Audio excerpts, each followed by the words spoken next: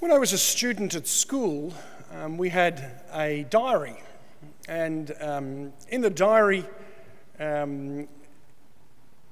it referred to each term by a different title, each of the school terms, the 4 terms that we had.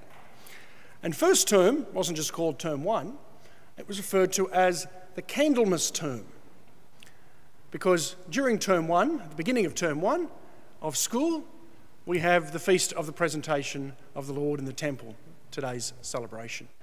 And this has become known right for many, many hundreds of years as Candlemas, where candles were traditionally blessed on this day. And candles have become a big part of our liturgical experience. Even with artificial light, we still have the role of candles. There is something beautiful about a candle.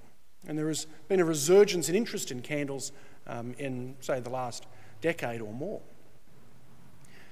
Candles remind us that we're called to be the light of Christ. And the Christmas season, you could say, formally comes to an end today. This is the last of the infancy stories, happens with the Feast of the Presentation of the Lord.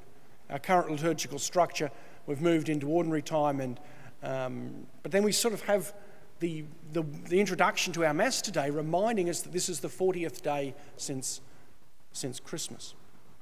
And that's why today is the Feast of the Presentation of the Lord.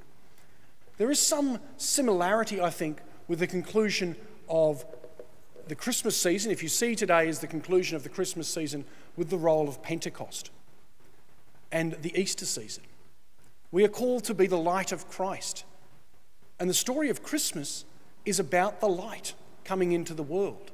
And we know that once we get to Easter, we begin with the Easter fire, where we then all light candles, and we are called to be the light of Christ in the world. Our gospel today begins with Luke beautifully telling us of how the Holy Spirit was at work on this day, the day of the presentation of the Lord.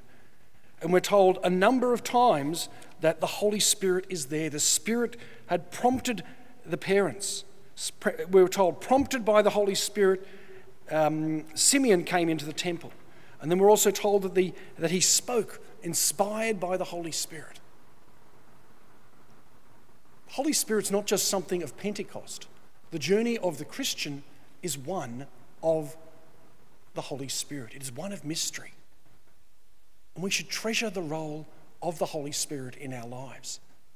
And part of the experience of the celebration of the presentation of the Lord is to remind us, yes, to be the light of Christ, but also that the Holy Spirit is part of our lives, and that when we come into the temple of the Lord, this is a place of sacredness. That was the way the Jewish people understood it. We're told that beautiful story of Anna, how she spent most of her life in the temple praying. That she was very aged in years, but she spent every day in the temple at prayer. So Luke writes this under perhaps the guidance of Mary as a reminder for us that we're called not just to be active in the world, but we're also called to be contemplatives. And Anna was a contemplative. She was a prophetess. We're called to be contemplatives as well.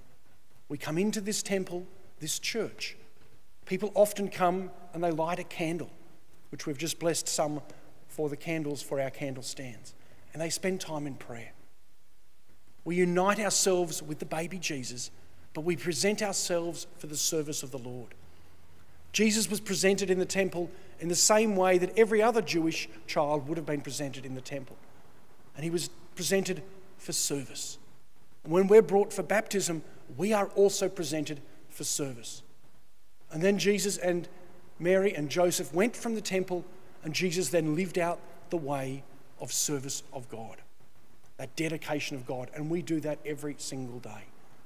So when we come into the church, maybe today or in future days, when we light a candle, remember that we are presenting ourselves for service. That we're not just lighting a candle as a prayer for another person or to create light in the church, but we're lighting this candle to be the light of Christ, to know that we are called to be that light in the world, that we have been presented for service, and that with the Holy Spirit guiding us, we then go into the world to give glory and praise to God. This is the light of revelation to the nations and the glory of your people Israel. We heard these words of our gospel acclamation. Let us today cherish the light of God that has been lit within us. Let us go and proclaim the good news of Christ to all nations.